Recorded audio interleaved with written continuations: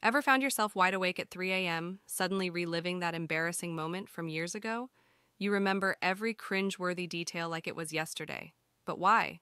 Why does your brain insist on storing and replaying these awkward memories? Well, science has some fascinating answers for us. When we experience an embarrassing moment, our body goes into survival mode. Think about it. Your heart races, your palms sweat, and your cheeks turn tomato red. This is your body's fight or flight response kicking in.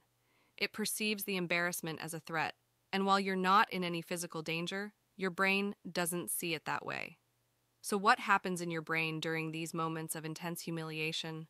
Well, an area called the amygdala lights up. The amygdala is like the emotional processing center of your brain. It plays a key role in forming and storing memories associated with emotional events. The stronger the emotion, the stronger the memory. And embarrassment, my friends, is a powerful emotion. Now, here's where things get really interesting. The amygdala works closely with another part of your brain, the hippocampus. The hippocampus is like the scribe of your brain. It takes notes and stores information, especially when it comes to emotionally charged events. When you're embarrassed, the amygdala sends a distress signal to the hippocampus. This signal is a big, flashing neon sign saying, "Hey, this is important, write this down." So your hippocampus dutifully notes down every excruciating detail of your embarrassment. The color of your face, the sound of laughter, the feeling of wanting to disappear. It all gets filed away for future reference. And this, dear viewers, is why you remember every embarrassing moment. But here's a surprising twist.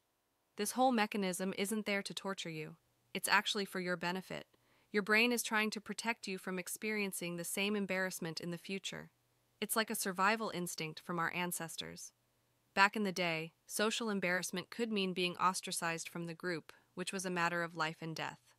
Our brains still carry this instinct, even though the stakes aren't quite as high anymore. So the next time you're lying awake, cringing at memories from the past, remember this. Your brain is just doing its best to keep you safe and socially savvy.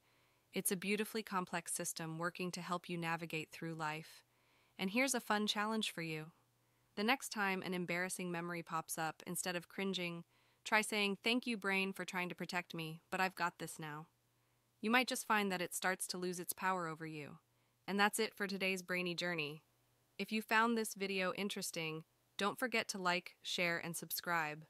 And remember, our brain is a fascinating and complex organ, and the more we learn about it, the better we can understand ourselves. So stay curious, keep learning, and until next time, embrace those embarrassing moments.